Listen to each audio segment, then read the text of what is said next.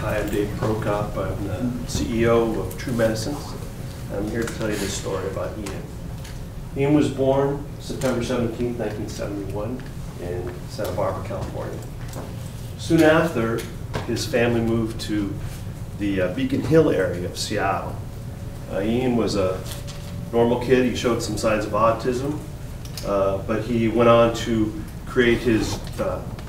achieve his GED, and get his high school diploma. Ian signed up for the military, the Army, and when he was 17. He was stationed at Fort Drum, New York. In a training session, unfortunately a grenade exploded near him. It gave him a head injury, and he lost hearing in his ear because of it. He was discharged from the Army 2 years later.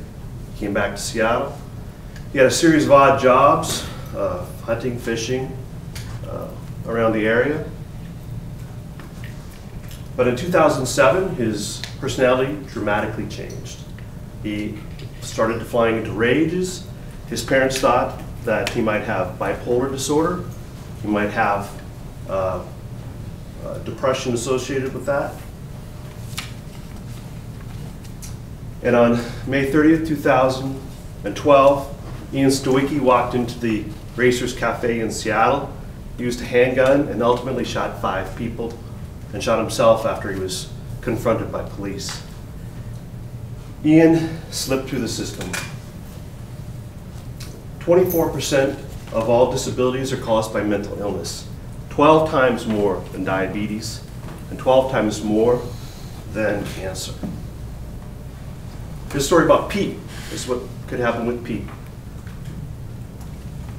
Pete was diagnosed with PTSD, or post-traumatic stress syndrome. Pete signed up for Obamacare to get help with his depression. He went to see his doctor. His doctor prescribed to him the True Medicines application, and he asked Pete to scan his drugs on a daily basis so he could be compliant with his drug regime. This doctor also works with the VA.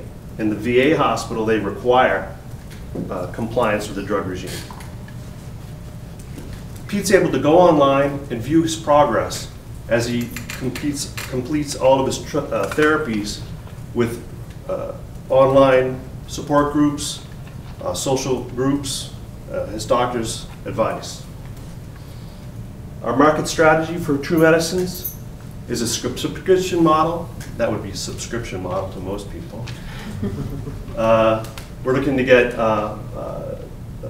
pharmacies and repackagers to package their drugs such that we can scan them.